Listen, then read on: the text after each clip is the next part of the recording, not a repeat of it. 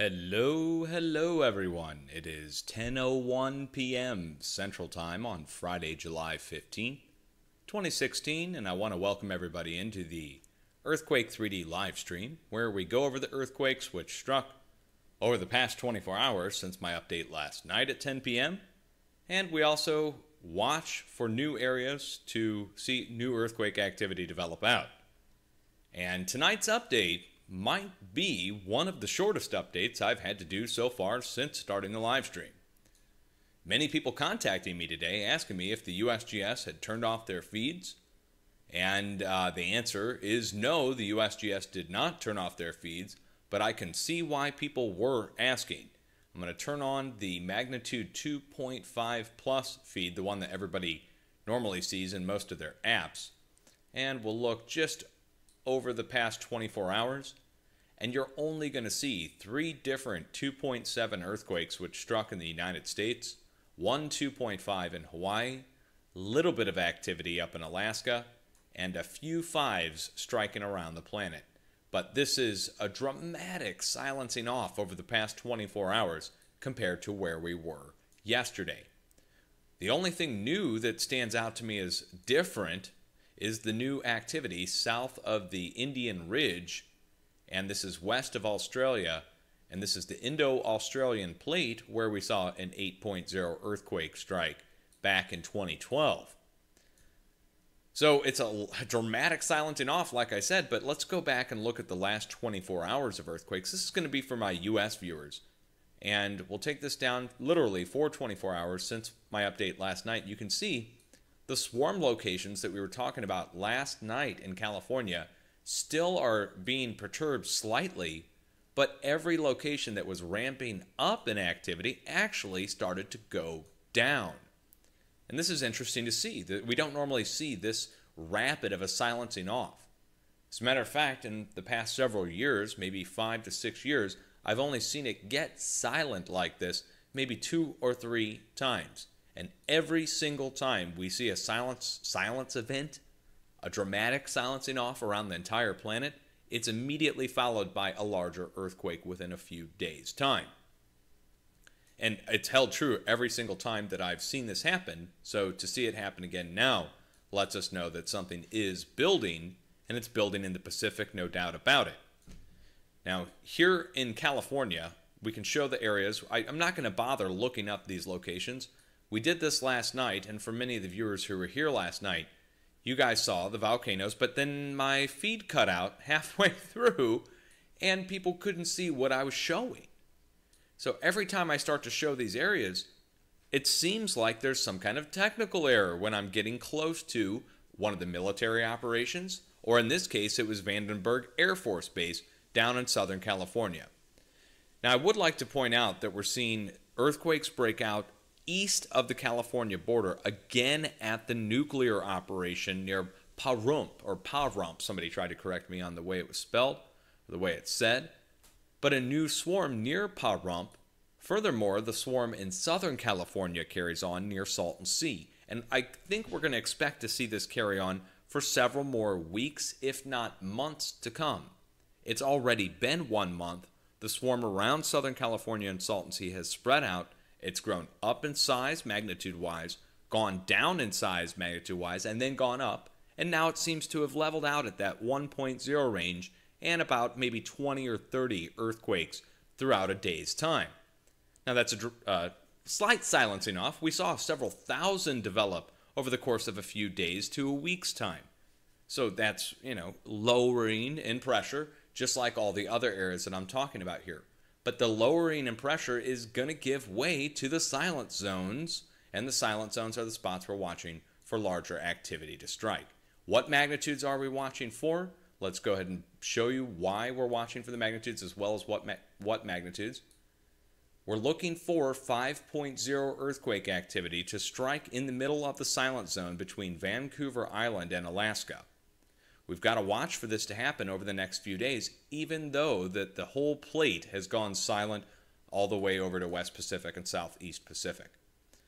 So I don't have anything to base this on other than the nearby movement on either side for the next day to determine a silent area in the United States. So all we have to go on are swarms of zeros and ones to the south and a swarm of zeros to the north. This means that most likely we will not see much eastward pressure transfer until the earthquakes occur off the coast. So like I said, tonight's update is going to be really short because we haven't seen anything develop since last night.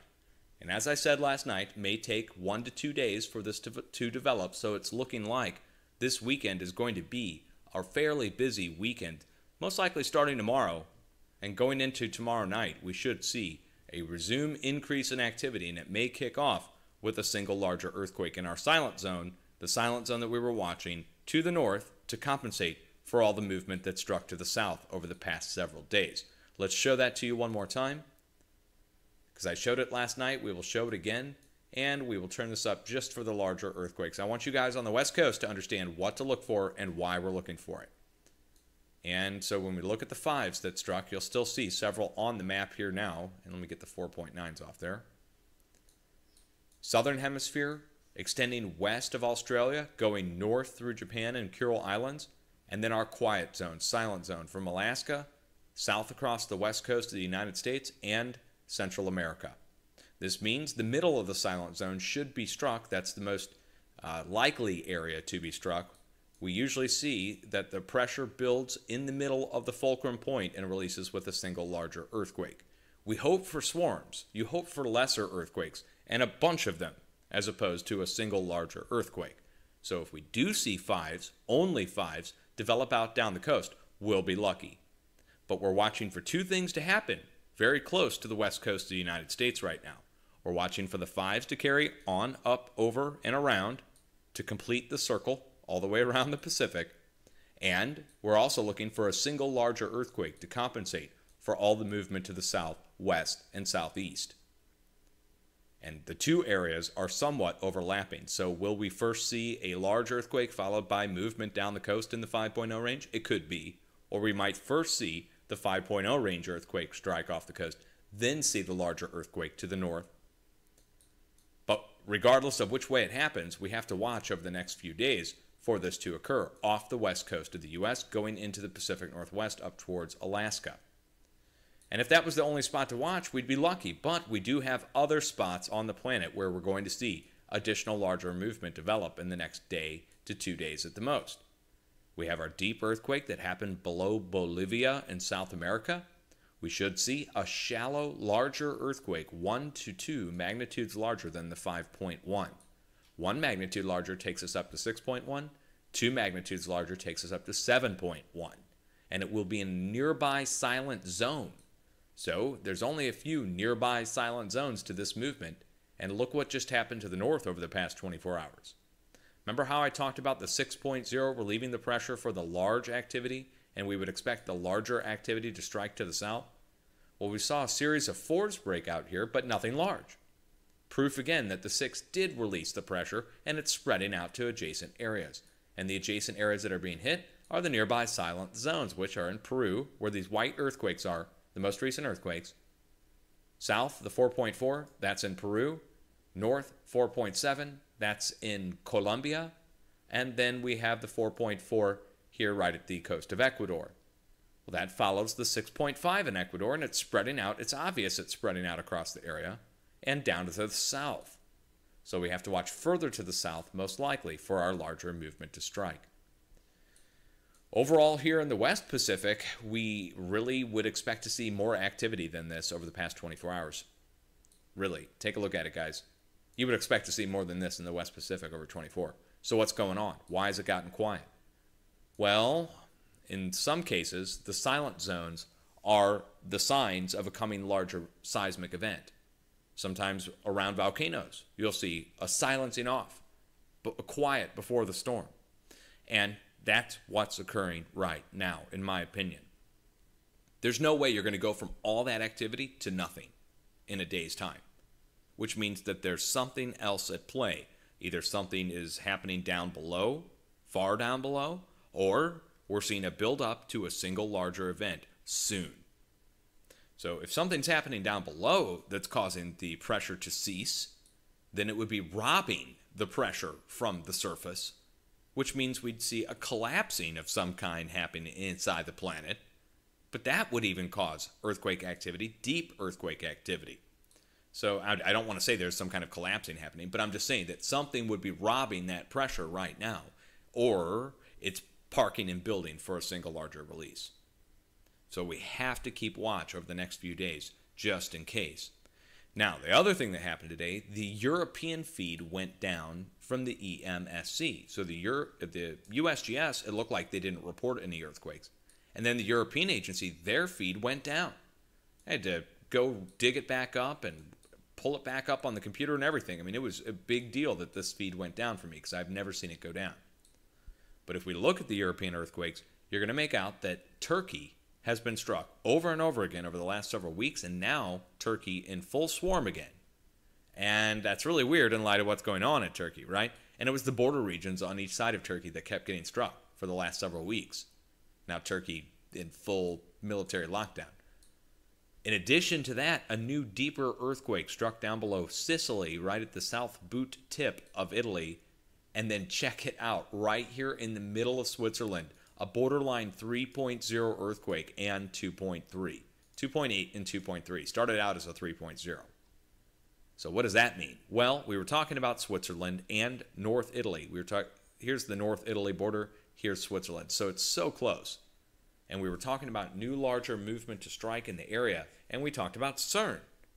Well, apparently, according to Greg Hanford, CERN had some kind of particle escape that happened, or some kind of power failure that allowed for some of these energy deposits that are stored inside, and I call them deposits because they really are stores of energy. These the klystrons or the magnetron. It could be a magnetron, a waveguide, a giant waveguide. If you guys understand microwaves and how they use magnets to control radio waves, then you could understand CERN. They have a giant version of this. Well, if one magnet in there fails, it's going to allow some of that to escape. And this is just a report that came in that there was some kind of escape that happened today. Well, check it out. Now 3.0 earthquake striking in Switzerland. It went up from zeros and ones to threes, zap, as they drop all that energy to ground. Finally, we see the earthquake out here at the Mid-Atlantic Ridge. It's another earthquake, because if we actually take a look, you may remember last night I talked about a 5.1 that struck out there, right, or 5.2. There's the 5.2 that we talked about yesterday. Now look at it. 5.1 striking due south. So that's 2 5s striking out at the Mid-Atlantic Ridge over the last 7 days. So what does that mean? Well, it's the final stop-off point for the pressure that came over from Europe over the past several days. So you see all the 4s?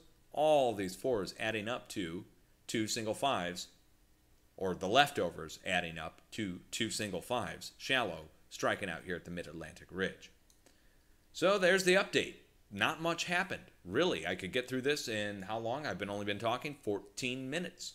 We don't even have to look up the earthquakes on the West Coast, because look over 2.5, guys. Look what struck over 2.5. Next to nothing. But maybe if we want to extend the video out for a few more minutes, my West Coast viewers might appreciate me going to look this up. These 2 earthquakes here in California, maybe just to go see what's there. What do you guys think? We should go look it up? I think we should probably do that. All right, well, the way we do this real easy. We pull the coordinates from the USGS, and you get them at the top of their page. See this coordinate set right here, and we copy, put it in on our copy of Google Earth. You guys can get a copy of Google Earth for free, by the way. It's from earth.google.com. No www, just earth.google.com, and you can download that, and you'll get what I'm using here on the screen now. Now check it out. I showed this last night, and that's when my screen went dead. We were looking at Vandenberg Air Force Base. You guys remember? All right. Well, now I can show you directly on the screen the spot that you missed or that wasn't seen before. Here are offshore drilling platforms, gas extraction and oil extraction platforms, fracking. Fracking going on here. Yes, they are doing fracking, injection.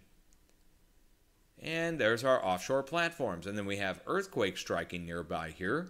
That's our location with the 2.7. Now to the east, we have another 2.7. Similar magnitude and similar depth, by the way. Take a look at that. 8.3 kilometers on that earthquake and 5.3 kilometers on this earthquake, within 3 km of each other down below. Well, what's there? Let's go put the coordinates in, take a look. It says inland, so it's not out to sea. Well, maybe we'll have something actually physically there. Okay. Oh, yeah, look at this. Look at this nice pumping operation. Oh, we've got a wind farm. And looks like we've got very large wind farm. Usually there's pumping operations mixed in with the wind farms. Oh, yeah, a large quarry. Several large quarries there, but a huge, huge wind farm. Is there anything else of any consequence near the location? Well, down in the south, you have more.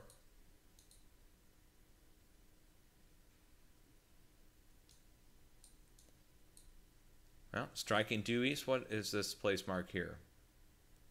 Bison Peak.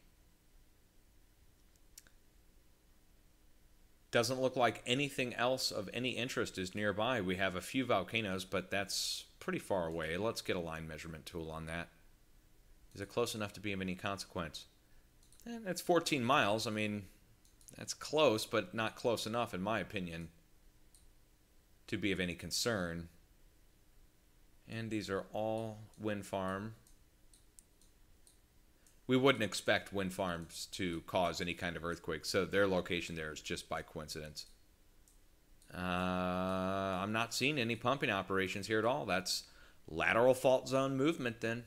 That's what it would be. I mean, there's nothing else there, and it's right along the ridge. You can see where our fault zones exist. I've shown this before, but let me show it one more time. We actually have to turn it for you to see this triangular shape of a fault zone that goes into Southern California. So we got Los Angeles down here, okay, where it says Oxnard and Santa Barbara. But we turn this at an angle, and it's going to really bring out or define the fault zones. Then you'll see the fault zone that exists. Oh, I guess I have to turn off my place marks. You'll see the fault zone that exists all the way down to the south and to the north, almost in a pyramid type shape. Well, this is at the top of the eye of the pyramid, right on the edge. And that makes sense now when you take a look at it and you see the fault zone extends all the way down here. We have volcanoes on either side. And this really goes all the way down to the south. Pretty interesting, huh? Goes down here and then makes a bend to the south. So almost like a diamond shape. And it does the same on the east side. Comes down to here and makes a bend inwards. So we're like looking at a diamond type shape from the faults. And that's just looking at it sideways. There we go. So, yeah, there's your earthquake update, guys. So 2 points. Oh, look at the 2.7s to the east. So the only earthquakes to strike in the continental United States of any noteworthy size are all 2.7s. We have one striking offshore near the gas oil platforms, another one striking at the fault zone, and then we have two 2.7s striking at the fracking pumping operations in the Midwest. And we've shown those so many times that only a new viewer wouldn't know what's there. And maybe I should just show it just to wrap up the video so we can drive home the point that these man-made operations can be a spot where it's, well, we see serious seismic release occur. And we'll zoom in on the area. This is Oklahoma. We'll turn on my place marks just to make those available. And when you start to look at the area, you're going to see a few place marks that I have from previous earthquakes that occurred. And just like a mile or two to the west, we have our fracking operations. And this is where they inject water down into the ground. It then fractures the shale. That releases gas. They collect the gas, siphon it off, sell it on the market. And there's just large pumping operations. Every one of these little white specks out here you'd think is a farm or something, but each one is a different pumping operation and pipeline pad. I mean, they got them all over. And we can back it out and show you how many there are. I mean, there's so many I don't have them marked. I only marked a few of them. And so our earthquake, again, striking right here at Coyle, Coyle. And I'd be willing to bet there's some other nearby, here's one right here. Some other nearby wells that are either scraped and ready to go or have already been done and over with and capped off. But usually they keep them for several years just to pay for their cost. Here's another one right here. And another, it looks like an older one there, and an older one to the left, right across the river. There's got to be some right down here too that I'm just missing.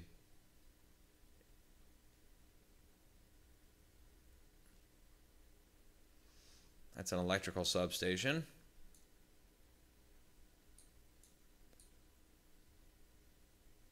There we go. There's another one right there.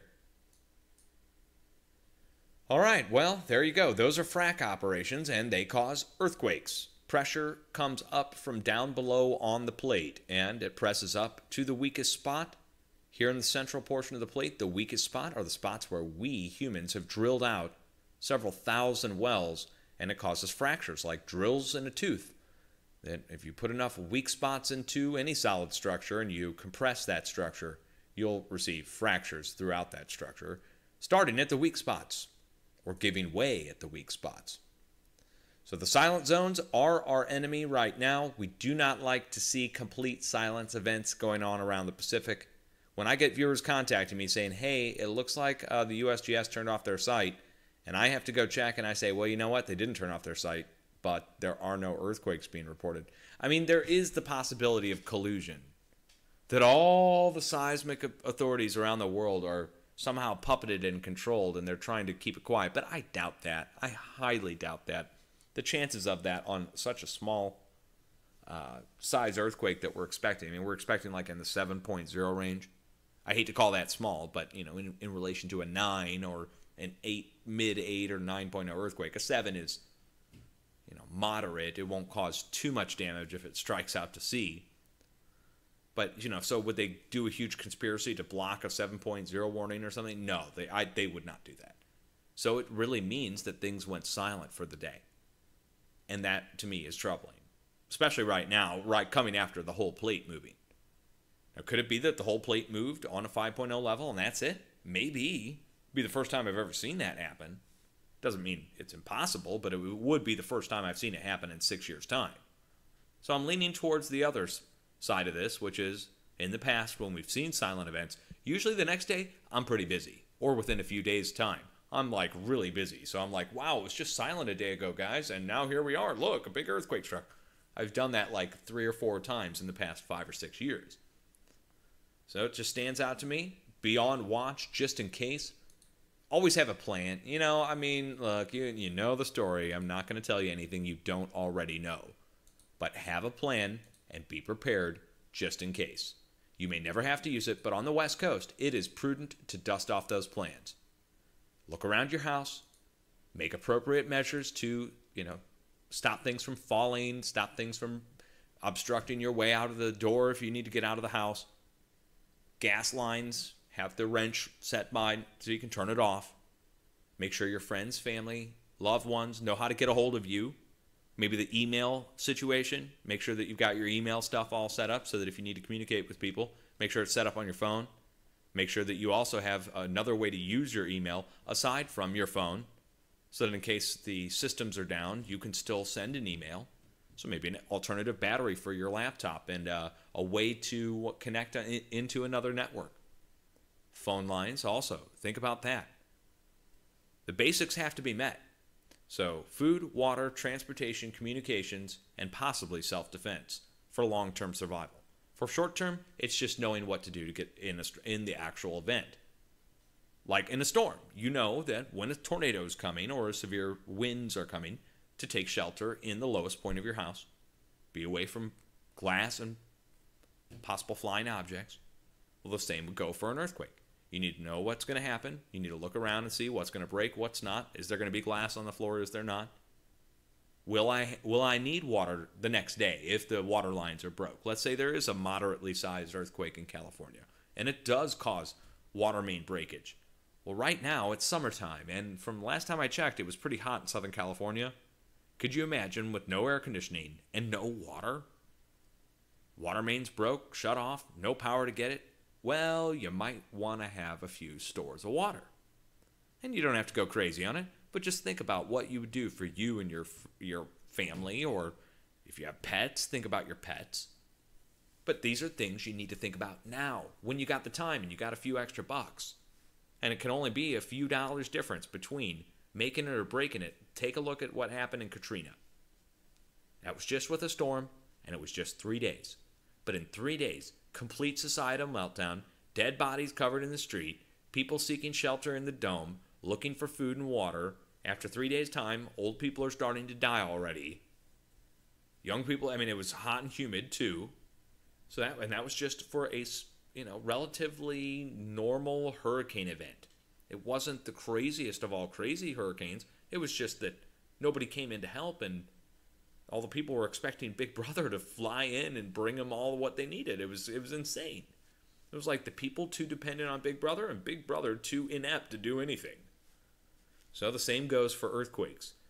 When you're cut off without power, when you're cut off without water, when you've got if it's just you, I get it, man. You're like, I can wing it, I'll be all good. But if it's you and your family, or you and your pets, just take them into consideration. Have that plan dusted off. Make sure you know how to do it in case it goes down.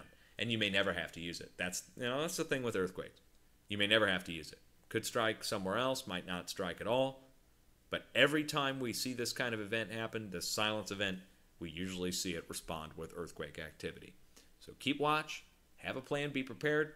What time is it now? Let's see, 10:28 p.m. It's not too late. If you guys want to share this right now and just get the word out, you can. We're not looking at too long of an update tonight, so you guys at least can rewind it and watch it. Last night's update went into almost 2 hours. So, yeah. How many people are in here? 320? Awesome. Anybody who's new?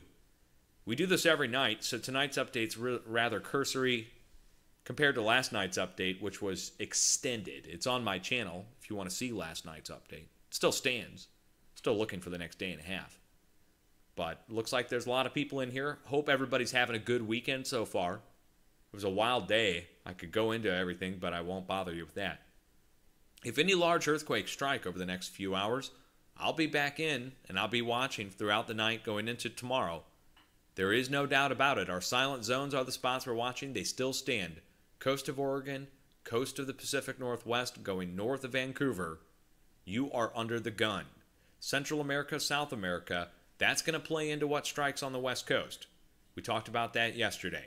So today, again, no new update on Central America.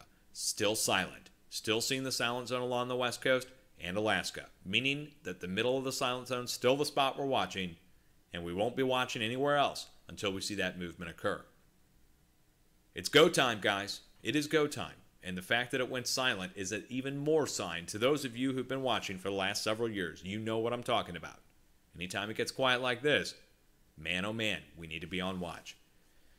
Cheers, everybody. Friday night, try not to party too hard, and I'll be back in. We'll play some more music, and maybe I might even crack another brewski tonight. Who knows? Maybe I'll even turn on the camera. Might turn on the 360 tonight. Get a shot in the office while we're drinking. Word up.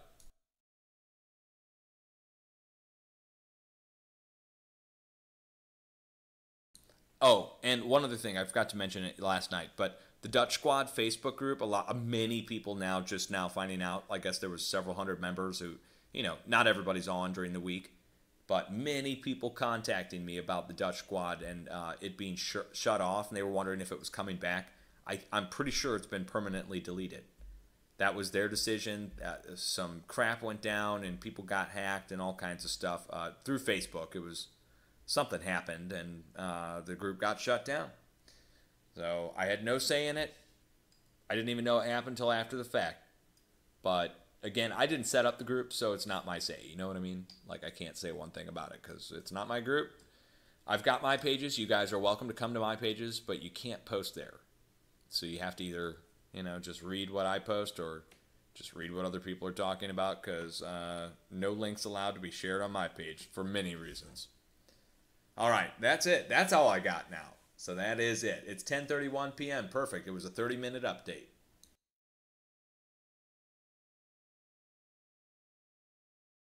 And now get ready for the Weather Channel